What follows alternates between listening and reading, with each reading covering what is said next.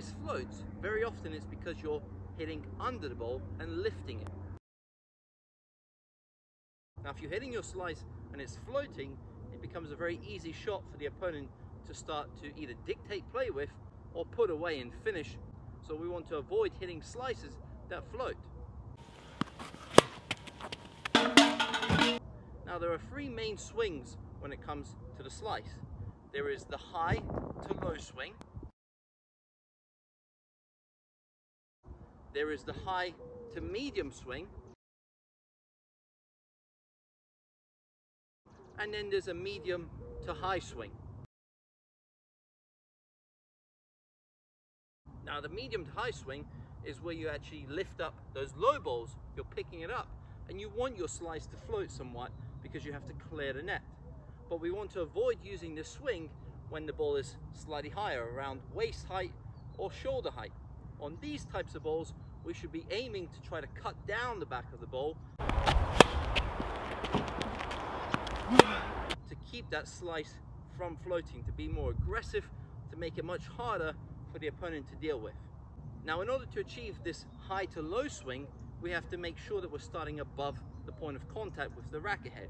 So if I'm making contact at shoulder level, I can't start with my racket down here, because then the swing will be more of a linear one and I'll be pushing or guiding that slice.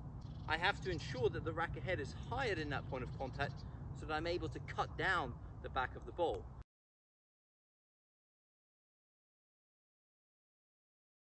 And this is what we see Federer doing so well. He has the racket head above his left shoulder and he's in this kind of L shape with the racket head and the arm.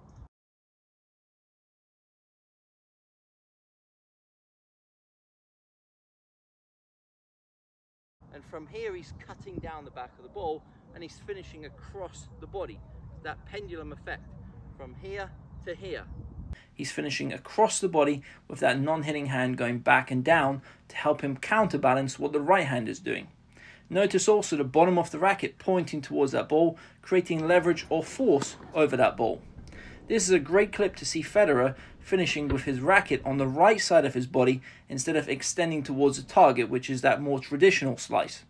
So again, we see the racket going across his body, and this will allow you to really cut down the back of that ball and produce more underspin on your slice. So the first step in achieving that slice that doesn't float is to make sure that you start with your racket head higher than your left shoulder.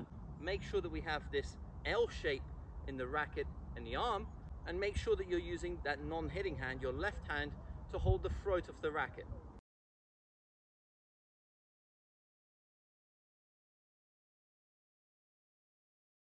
So from this position, I'm now able to actually cut down on that ball and produce more of an aggressive and more powerful slice.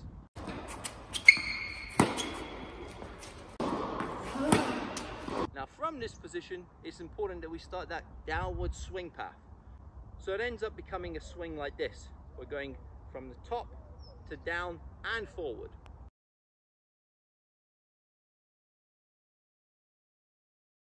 Now we can also help our body achieve more power by leaning into that ball with our right shoulder. So as I'm making contact, my right shoulder leans into the ball. Almost I'm imagining that my right shoulder is hitting that ball.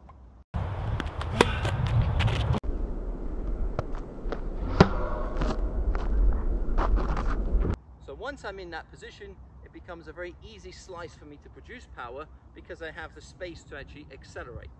Now from here, the bottom of the racket will actually lead the way, almost as if I'm having that forehand lag when I hit my forehand.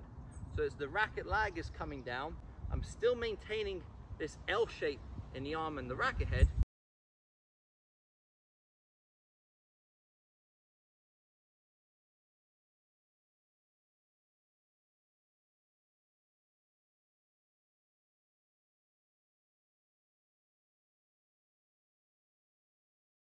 This will give me that stability at the point of contact, so we want to avoid doing that chop where you end up having your racket and the arm in an I shape.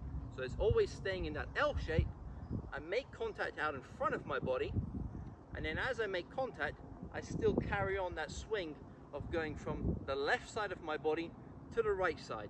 Now the faster we can do this, the more power can be produced. If I can maintain this slight bend in the elbow, it makes it much easier. Once you straighten out the arm, it becomes a very stiff shot, and it becomes harder to actually pull across the body.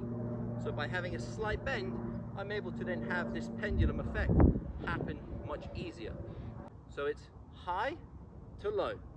And once you can master this pose, this finish, where the left arm goes back and down to counterbalance what's happening with the racket head, it will be very easy for you to control those slices. Now, if you've enjoyed this lesson, click the like button, subscribe to the channel of course, and turn on the notification bell.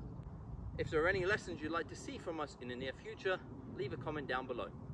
Signing off, Coach Simon from TTT, all the best and see you soon.